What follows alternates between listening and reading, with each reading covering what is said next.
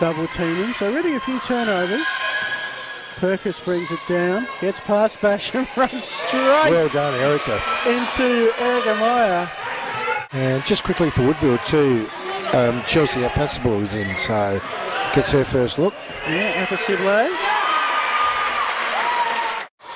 Nothing doing. That's the Tia Bales. He's in the game now. Cross to Baswood. Beautiful, quick passing, work of art.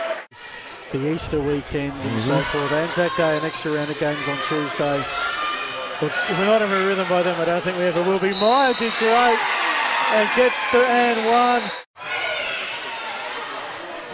Meyer from the top of the key works baseline. Another and one. Another quick fist bump. Her left-hand side she's a good player. 7 on the shot clock for the Rockets. Not much time to muck around with it. Freo goes to the basket. Beautiful finger roll.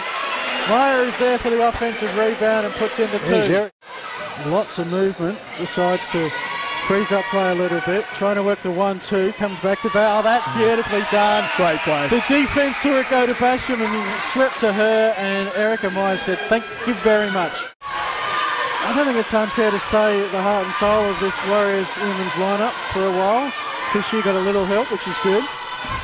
Her and Perkis, I think, will be the heart and soul. Might be a bit more fair. Brooke Basham. Around that basket, around the mid-range shots and at the rims, but nice. Oh, good rebound. Way to get front position.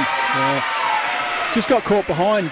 So there's a few buckets haven't quite gone in for Woodville, for North Adelaide. A lot of people would say the rings are too bouncy at North Adelaide. Oh, good check. So now Woodville trailing by 5. Cranston well blocked by Meyer. Gets the Moulton.